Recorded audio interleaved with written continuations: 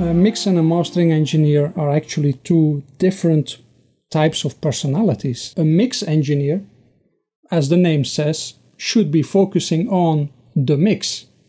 That means making the best possible mix balance from the audio and, of course, respect the artistic intent of the artist. The mastering engineer, on the other hand, has a total different approach. He is responsible for the final sound end result and also respect the artistic intent of the artists, of course. But next to that, a mastering engineer is also responsible for technical compliance of the material. It should be playable, and it should be playable at the best possible quality.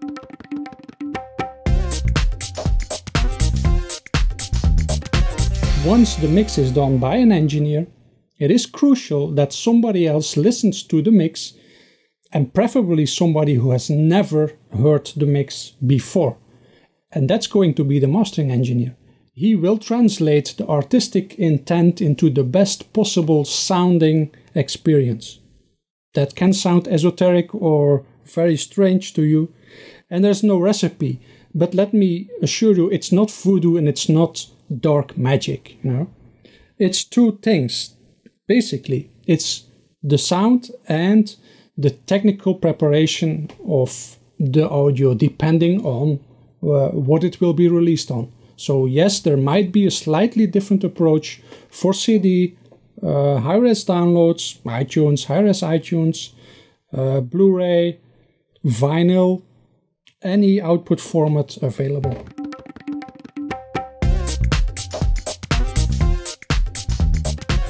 I happen to be a guy working not only in stereo and 5.1, but also in immersive sound, which is a sound format that needs more speakers. It gives you as a listener a very different experience.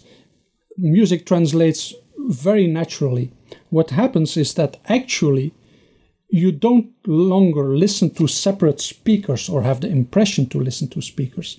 You actually go beyond that and start enjoying the space where the music is being produced and recorded or mixed. To actually experience the fact that you don't longer listen to certain speakers on certain positions. And that's a weird experience.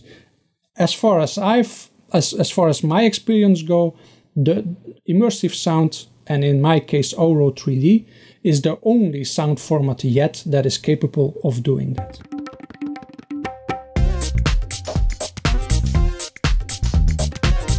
To meet the demands of 3D sound, you need speakers. A lot of speakers. Sonodyne.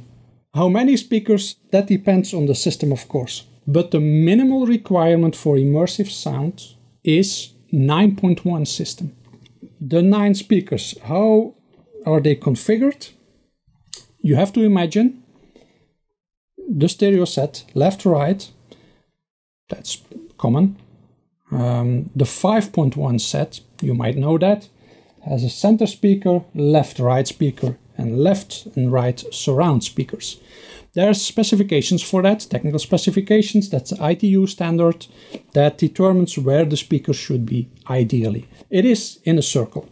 To get to 3D or immersive sound, you need at least 4 more speakers, as I explained, to get to the 9.1. And those 4 extra speakers will be speakers placed high, exactly above the left, right, and the left surround and right surround speaker. So adding 4 speakers, another layer of speakers to the sound experience. Of course, those speakers will be tilted slightly inwards, about half a meter above the center of the speaker, about half a meter above your listening position. So not aimed directly at you, just a little bit overhead. So that's a second layer of speakers. If you would work in audio post-production or movies, then it's going to be slightly different, because the 9.1 system is aimed at music. It's the minimal configuration. For movies, the minimal configuration would be 11.1. An 11.1, adding 2 extra speakers, will be 1 speaker central up high. As you know, you have to imagine a big screen that would have 6 speakers then. Left, center, right, and a height layer left, center, right. That's the 10th speaker. And the 11th speaker will actually be on top, I mean physically at the ceiling, aiming towards you. That's a 3rd layer, the top layer. That adds up to the total of 11.1, so 12 speakers.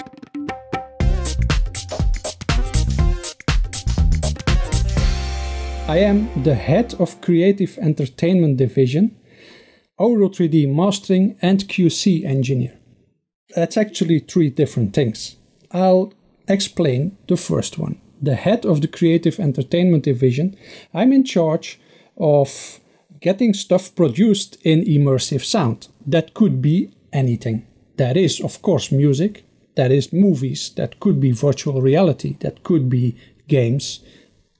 Second one, an Auro 3D mastering engineer. Well, yes, I'm a mastering engineer, yes, and I do master in this format, of course. The third one, QC engineer.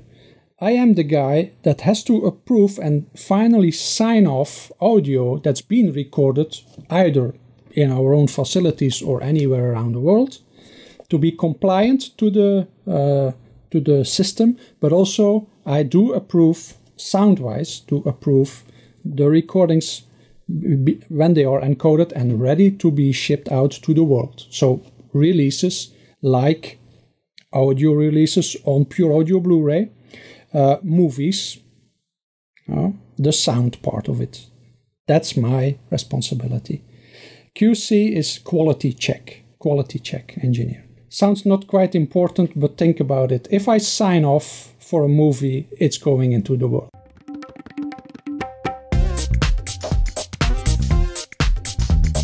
You might have seen that I have 2 SRP 400s in my setup over here in the studio for the stereo. That's of course my near field set. I know the brand Sonodyne for quite a few years, and I've been testing the previous models, and I was very intrigued to test this specific speaker because I know the quality and the development and the effort that is put into developing the kind of speakers. And I was actually very curious to see if they met my personal requirements, and actually they did. The Sonodynes are very transparent and do translate transients very accurately in the near field, which is what they are meant for. But not only the high end, the low end is very controlled, and you get a very nice balanced stereo image, which is for me key. And actually those speakers, they match up with the bigger ones in my set on a very natural way. And that's for me the reason to choose for speakers. It's also a matter of taste and what works for you. So my best advice is, as I always do, to test a speaker and not to buy it off the shelf just because you like the price or the color or whatever, or the tech specs.